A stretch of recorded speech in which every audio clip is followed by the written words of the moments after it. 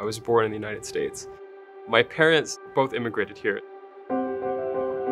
I'm really curious about the natural world. So I started off in astronomy and astrophysics. I wanted to reach out and try to, touch the stars.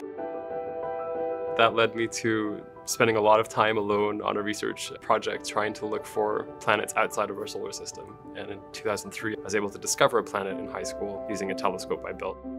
I wanted to know what the universe was made of, what we're made of, where we're going as a species. And these questions just drove me into science. Fluid lensing was an idea that I came up with when I was a graduate student at Stanford. And it really came out of just this lack of information about our ocean. We were studying all of Earth's land masses using satellites and aircraft like the Landsat program for decades. It's helped us create the national park system and inform those boundaries. But for the ocean, there is no such knowledge. Main innovation behind fluid lensing was coming up with a technology, an optical sensing technology that could fly on a drone, could fly on a spacecraft one day. So if you're looking to understand how those ecosystems are changing as a function of climate change, having a meter resolution is not good enough. We're able to understand not only what the 3D structure of these organisms are, but how they're changing on really, really short timescales. And that's, I think, really crucial to protecting ecosystems right now.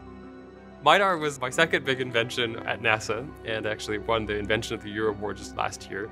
So this is the multispectral imaging detection and active reflectance instrument. So it's a very powerful active imaging system, and we're trying to use it now to get deeper in the ocean, and that's where we start really understanding what we have on our planet. What attracted me here was, first, I was already working with a number of faculty at the University of Miami, and they were just some of the top minds in their field. And I think of the potential that comes with and the responsibility.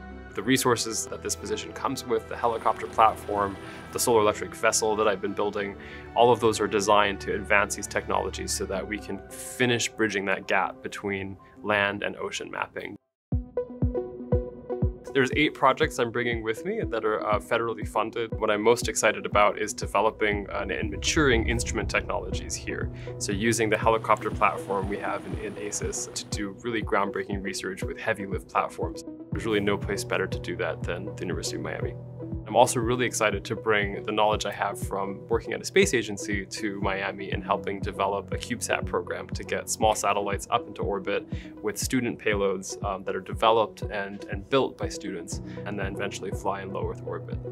The end goal for me for a lot of instruments is, you test it on aircraft, you get it to higher altitudes, and then you get it into orbit. And then that becomes a legacy instrument like Landsat that really informs everything we know on land for the last 40 years.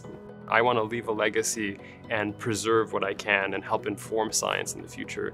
And so for me, the endowment is not only a sort of a proof of concept. The future is bright because there are people like this out there that can provide resources to kids like me who grew up in very, very different circumstances from a completely different world. But the common connection is science and a shared understanding and appreciation for the natural world. I think of the potential that comes with and the responsibility it comes with to do the right thing to make sure that we're doing really good science, developing new technologies, and then passing that knowledge on to the next generation.